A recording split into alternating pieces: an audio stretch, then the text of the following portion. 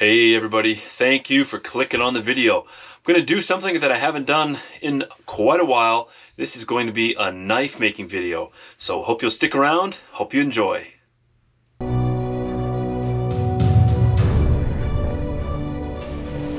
He's a beast, man. Find another spot here over by these rocks.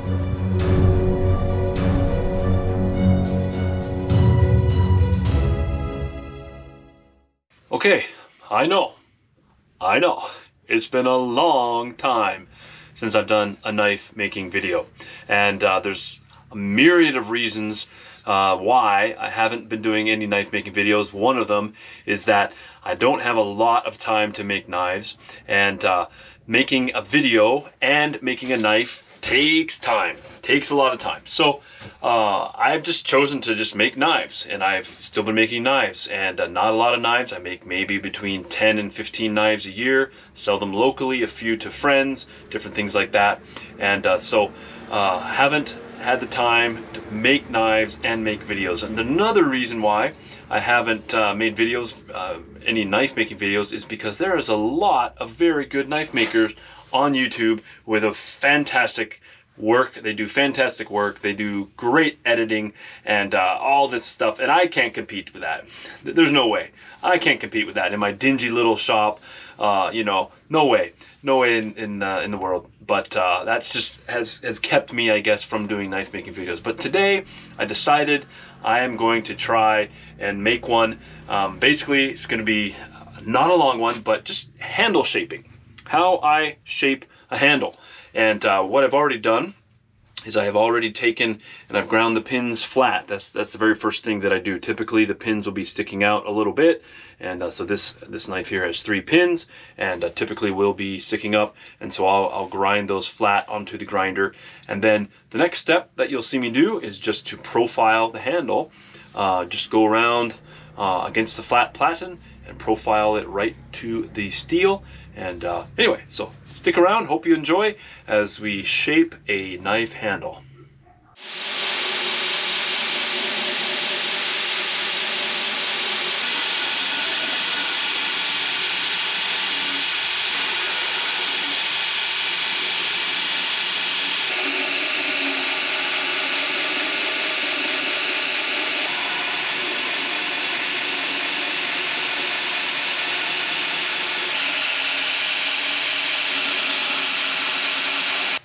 Okay, so moving along here, I have to go very, very slow. This material is called Rich Light, and it burns. Just if you just look at it wrong, it burns. And so gotta take it really, really slow, and just slowly profiling. You can see, just using the bandsaw, you can see the discoloration, I think, right there, the brown, whereas this is a blue with a sort of a cream layers blue, and it's called Nautical, I think, Rich Light. So it's very durable, very nice handle material, very cheap, very, you know, not very expensive, but man, it burns very quickly. So having to take my time, but anyway, that's the way you got to do it, I guess.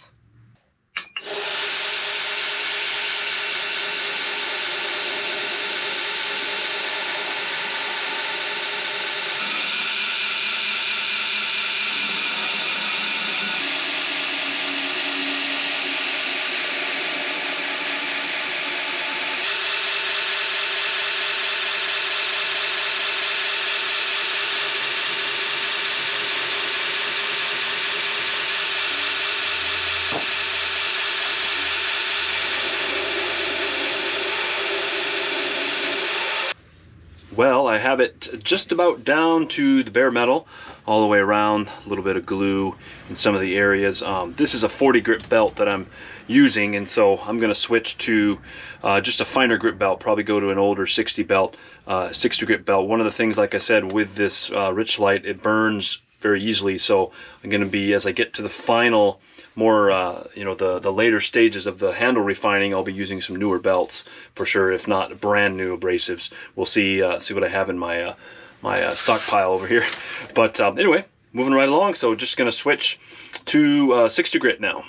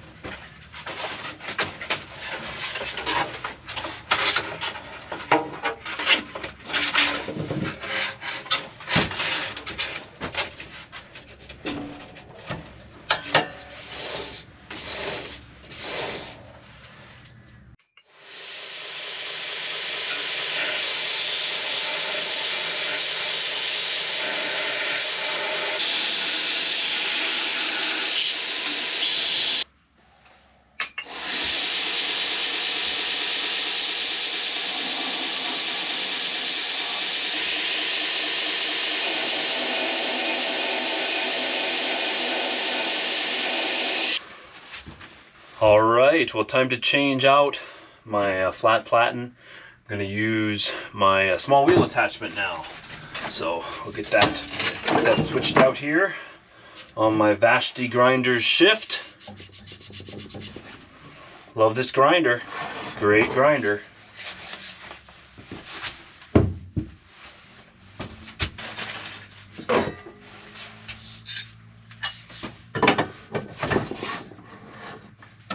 Okay, so I'm going to use, let's see, I think for this blade profile, I'm going to use this wheel. I think it's a 1-inch wheel. I forget. I only have 3 wheels. One's a really cheesy, cheap one from China that I actually cut down, ground the rubber off, and ground the shaft down, and so I could fit these special bearings on. And the bearing, I ground it down too much here, so the bearing just slides off. But anyway, I've used it like this for years. It sort of makes a funny rattling sound, and I don't run it very hot or very long, but used it for quite a while. So hey, you know, don't have to have all the fanciest gear for knife making. Just have what you have, and make it work for you.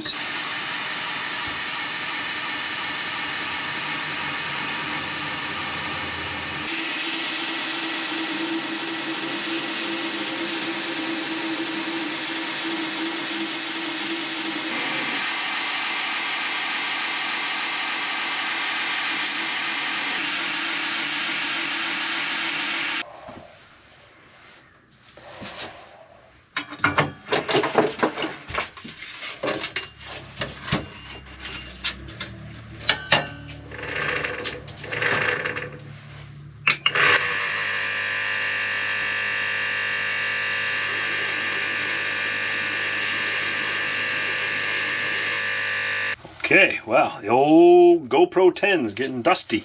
But anyway, I am pretty much happy with that right now. Got bare metal all the way around, so you can see basically the whole handle profile.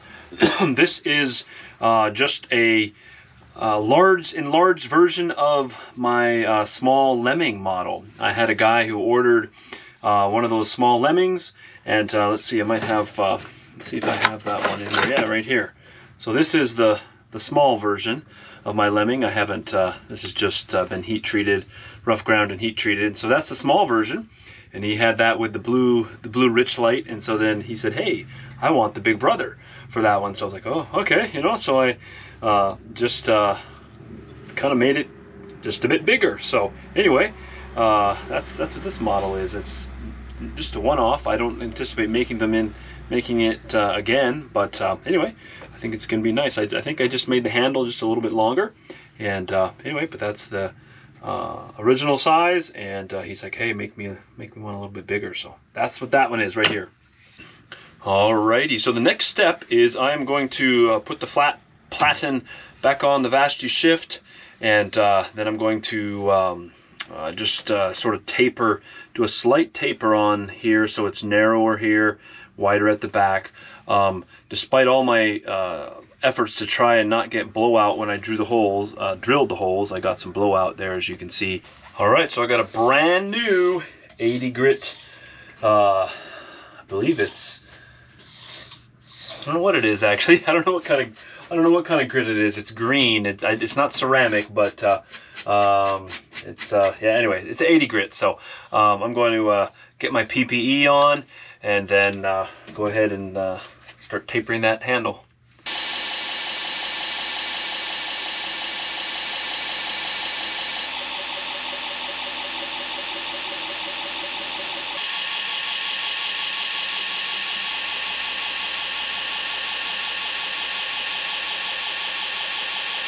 Alright, well, got the knife pretty well tapered down to just about where I want it. And so now I'm going to switch to my 12-inch wheel and begin the sort of the final rough shaping with that the 12-inch wheel.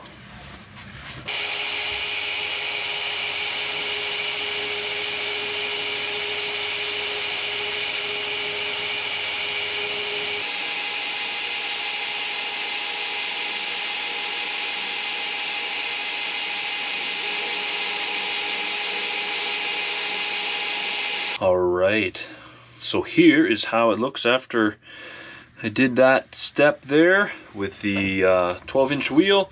Just sort of tapered the handle sort of like that, just so it fits a little bit better.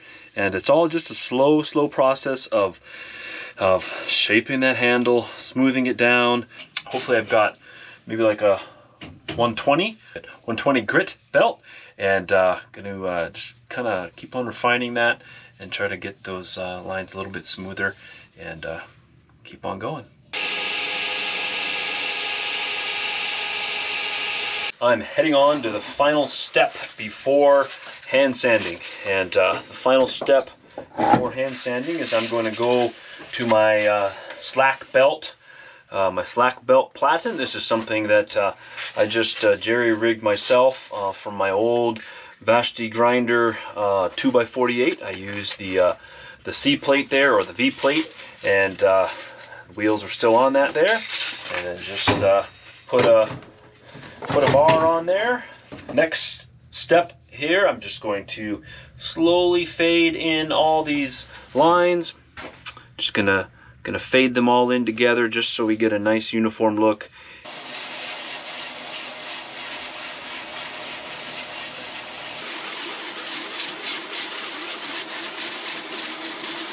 Alright, so here we are in my super tiny micro shop. It's basically a 6 by 5 foot area, and do a lot of my hand sanding, so let's get hand sanding the handle. Okay, so just gonna go right to 220. Just some fairly cheap sandpaper. A trick that I like to do is put some tape here, and basically I'm going to be cutting some strips, and keeps sandpaper together when you have tape on the back there. So that's sort of the process there. Nothing too scientific about it at all. Okay, then we have our a couple strips here, and then just like so.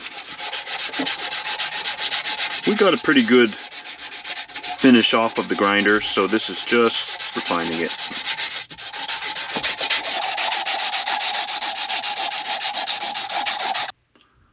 Once I sand it this way, then I'll take the same grit and just sand it this way, just whichever way the handle material, the natural lines in it, whether it's wood or in this rich light micarta, and just sand it this way now. So that's the next step.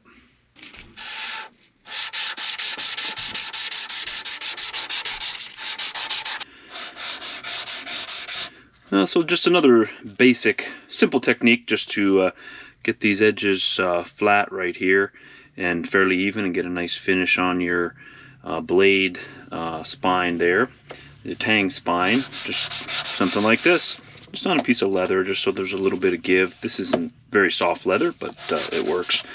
And both sides, just Working it still with the 220 grit.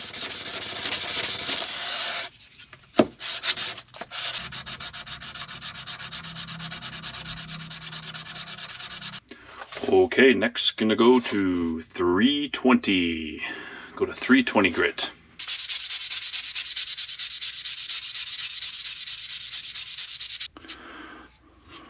Simple little technique to get into the inside curve here. Just got an old socket and just take sandpaper, obviously, wrap around it, hold it kind of tight, and just work it into those edges.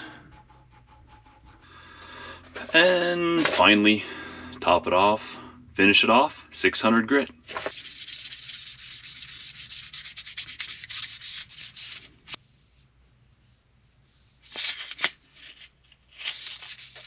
Okay, we have come to the grand finale. On this knife handle here, I'll be using this Birchwood Casey True Oil.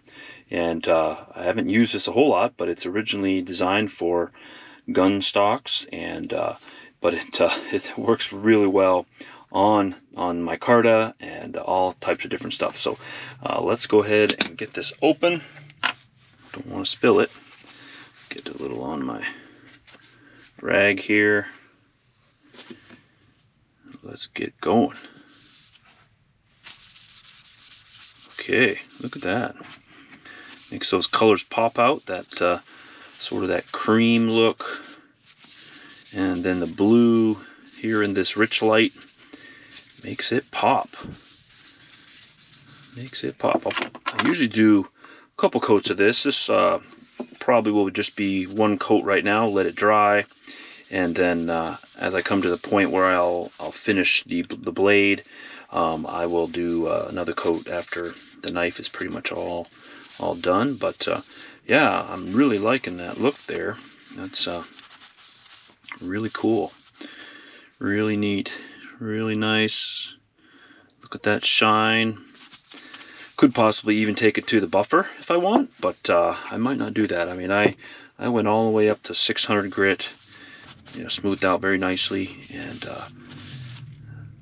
I'll give it a little bit of a look under a bright light here to double check, but I think we're pretty good on this handle here.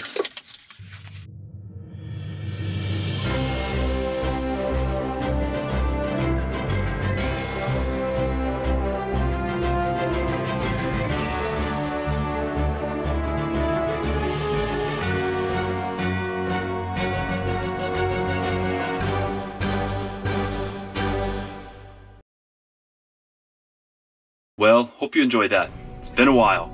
Good to record some knife making and just have a nice result in the end there. We will see you here again next time on New Man Explore.